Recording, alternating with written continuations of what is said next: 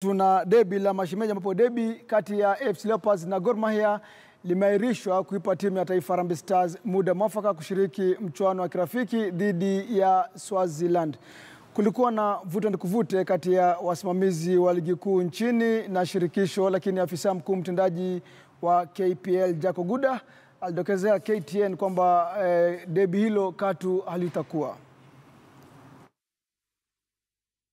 And we have requested the KPL that we must postpone the matches to allow the coach to see the team, because we are asking the coach to beat Ghana. How does he beat Ghana if the best players are not available for him to train with this week and next week? We have 5 players from AFC Leopards. We have 7 players from Gor Mahia. Those 2 teams, therefore, cannot play. Therefore, we have moved to postpone the matches involving AFC Leopards and Gor Mahia. There will be no derby on Saturday. I have heard some people are saying otherwise, so I have stated it. There will be no derby. Why? Because if we do not give the coach the players now, the next window is Ghana. So we bring a new coach and we take him to play Ghana without seeing a team, without preparing a team. What for? He says, he told me last night, cancel. Na mwingine ni kwamba kampuni ya SportPesa ikishirikiana na shirikisho la soka nchini FKF imezindua dimba la ngao ya SportPesa katika ufadhili wa miaka 3.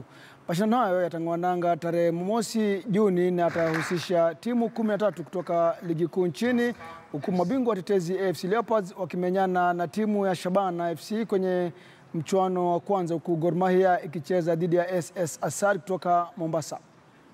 All Stars, Taita, Taveta, All Stars, all the way from Taita, Taveta. Leisa.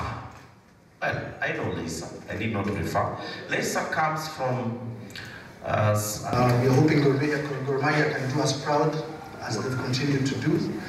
And we are hoping as this tournament progresses that we will get new teams coming up.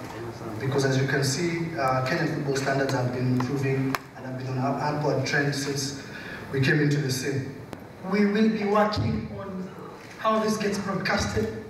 I can tell you that our equipment is just about a week away. So we are most likely going to be producing these matches ourselves, and then we will have broadcasting partners. Naam, tutoke soka tuelekee volleyball ambapo zaidi ya timu 50 za mchezo wa volleyball kutoka Afrika Mashariki zitashiriki mashindano ya mkondo wa 12 wa mashindano hayo ambayo yataandaliwa katika chuo anuai cha Eldoret weekend hii. Timu kadhaa zikiwemo zile za magereza, Kenya Forestry, Kenya Police, KDF na wanabenki KCB zitawakilisha Kenya kwenye mashindano hayo. Timu zingine ni kutoka mataifa ya Rwanda, Burundi, Uganda na Bongo Flava pia zitashiriki. Mshindi wa mashindano hayo atatia kibindoni kitita cha shilingi $600,000. I wish to let you know that Amaco has contributed 9 million shillings, and apart from the monetary contribution, we are offering our staff, who together with the Kenya Volleyball Federation team and all our partners who are going to make this event take place this coming weekend.